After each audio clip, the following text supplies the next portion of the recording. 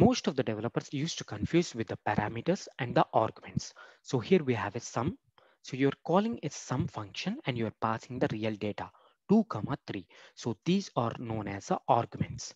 Okay, so now here in a sum function declaration, we have a sum, and here a and b are the named variables.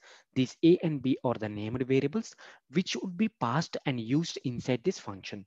Those are known as the parameters. So these are the parameters. So most of the developers used to confuse them. They will used to call these are the arguments and these are the parameters. So now I think you got the clear understanding. So for more videos like this, please subscribe to our channel. The link will be in the description. Thanks.